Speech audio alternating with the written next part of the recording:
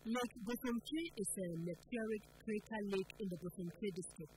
The lake basin and its catchments provide examples of lake ecosystem with a unique blend of species and habitats, including wetlands, forested catchments, marshes, and grassy regions.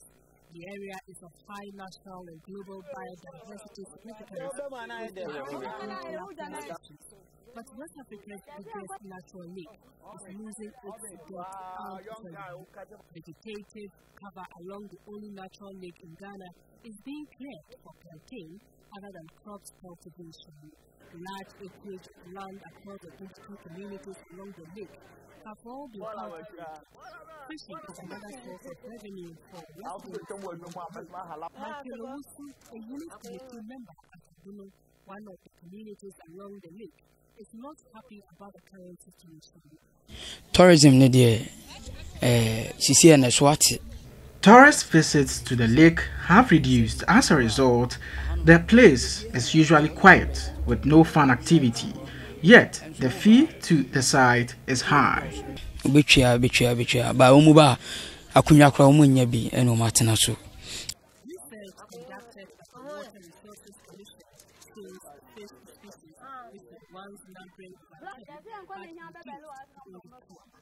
Among the two, one is endemic to the lake.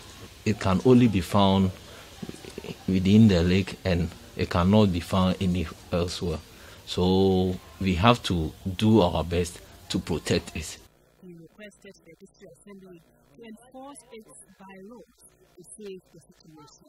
Chemicals used on the farm are washed into the lake, destroying living organisms which are already exposed to excessive sunshine. We have now put up a bylaw whereby 100 meters from the bank of the lake is now a buffer zone. Nobody should be allowed to do anything whatsoever within this enclave. Like you can't do farming, you can't cut any tree, you can't even bathe along this buffer so that we protect the serenity